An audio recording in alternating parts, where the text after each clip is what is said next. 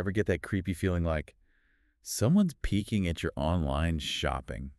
Like, how'd they know I needed another houseplant? Well, it's not just you. Data privacy, it's kind of like that houseplant, easy to neglect until things get messy. So today, we're diving deep into those data privacy blind spots.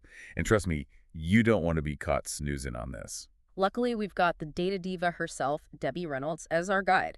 She's like the Sherlock Holmes of data privacy, making this stuff actually interesting. And believe me, you need to know this stuff. Absolutely. We're talking about those hidden data risks that even techies sometimes miss. Think of us as your data privacy cheat sheet. We're breaking down Debbie's expert advice into, plain English.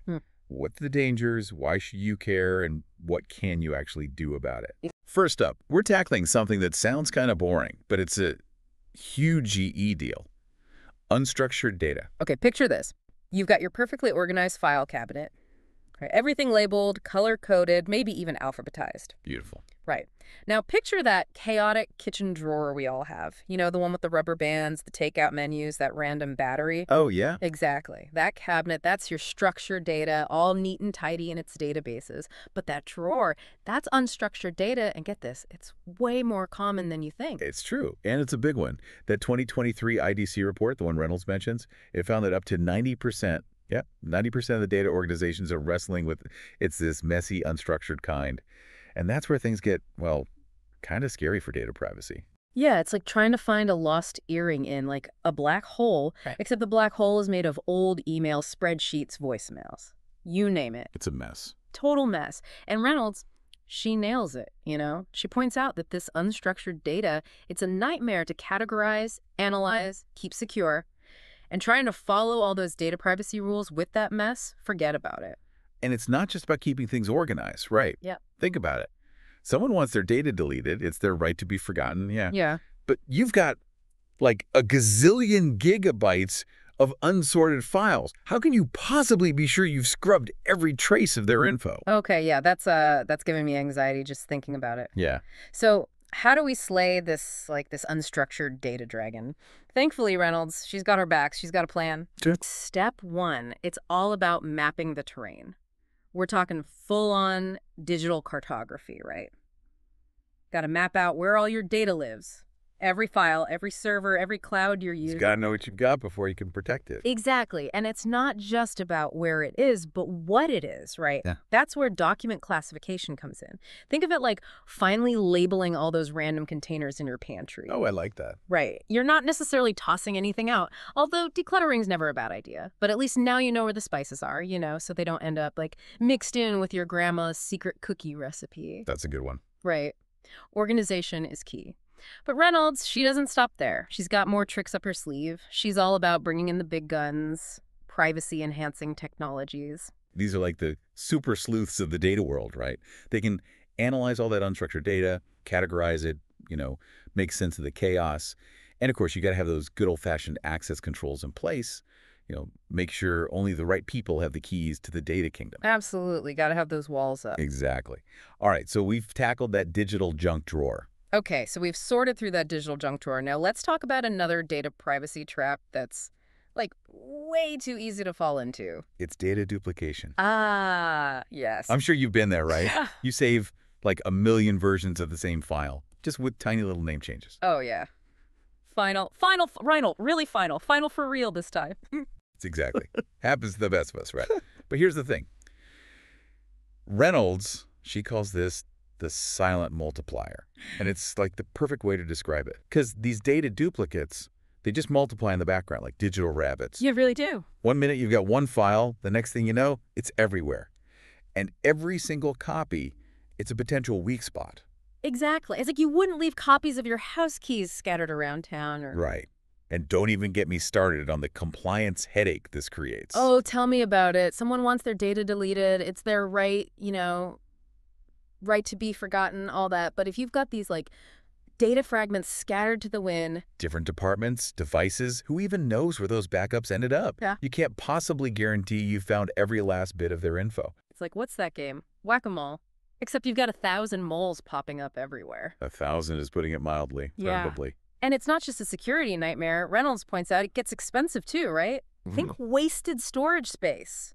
Potential for errors with different versions flowing around. Chaos. Yeah. It's just data chaos. Total chaos. So how do we stop this data from, like, cloning itself out of control? Reynolds, she's got a plan. Always a plan, this woman. I like your style. Right. First up, we're setting some ground rules.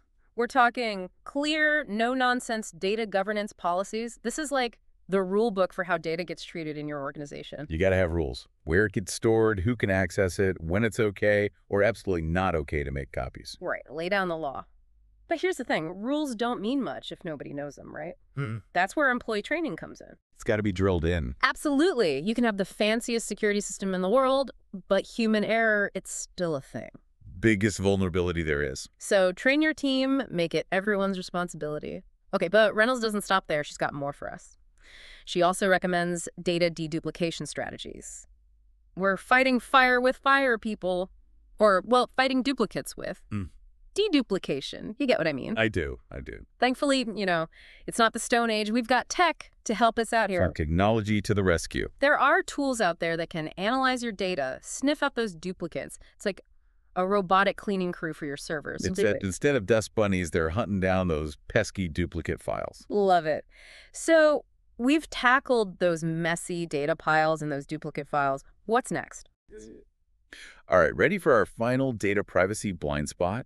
This one's all about those digital relics we tend to forget about. Legacy data. The skeletons in the data closet. Okay, you know how some people, they just can't throw anything away? Like every old phone magazine, that sweater they wore in high school. Oh, yeah, I know those people. Right. Well, organizations, they can be just guilty of digital hoarding. They let old data pile up in their systems like it's going out of style. It happens. Out of sight, out of mind, Exactly. Right? But here's the thing, Reynolds. She's like, wake up, people.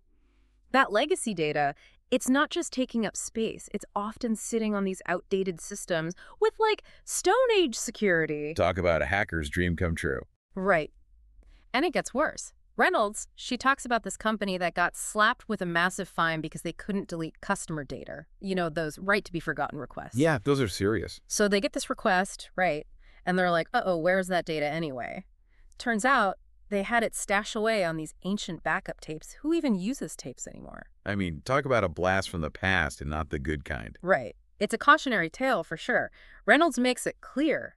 This legacy data, it's not just a cybersecurity issue. It's a legal landmine just waiting to go off. Especially with data privacy regulations changing all the time. Exactly. So how do we deal with this digital dust bunny infestation? Reynolds, she's got us covered. First things first, we got to do some serious digital decluttering. We're talking a full-on data audit, uncover all those forgotten data graveyards. Like digital archaeologists. Right. You never know what you'll dig up. But once you've identified all that stuff, you got to make some tough choices. Anything you don't absolutely need to keep. Reynolds, she's like, hit that delete button. Out with the old. But here's the thing, deleting data these days, it's not as simple as it used to be. Nope. We're not just dragging files to the recycle bin anymore. Exactly. We got to go full Mission Impossible on this data. We're talking secure deletion, make sure it's gone for good. Gone, baby, gone. And for the stuff you do need to keep, time to beef up the security on those legacy systems. It's like if you're going to keep your antique furniture, at least make sure it's got, a good security system to protect it. Love that analogy. But Reynolds doesn't stop there. She's all about those long-term solutions. We're talking data retention policies. Decide how long you're keeping different types of data. Put a system in place to get rid of it securely when the time comes. Exactly. This is not a one-and-done kind of deal. Managing this legacy data, it's an ongoing process. Technology changes, regulations change.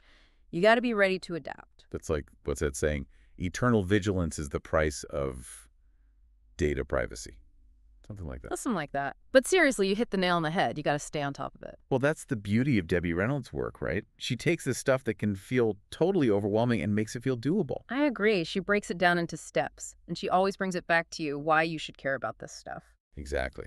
And that's what we've tried to do today, too. We've given you a crash course on those data privacy blind spots, why they matter, and what you can actually do about it. Because knowledge is power, right? Absolutely. The more you know about data privacy, the better equipped you are to protect yourself and your information. So if you're feeling a little inspired to up your data privacy game after today's deep dive, head over to our website. We've got tons of resources, links to Debbie Reynolds' work, all that good stuff. And hey, if you've got any data privacy tips or tricks that work for you, share them with us. We're all in this together, right? Absolutely. Data privacy is a team sport. Until next time, stay safe, stay informed, and keep those data blind spots in check.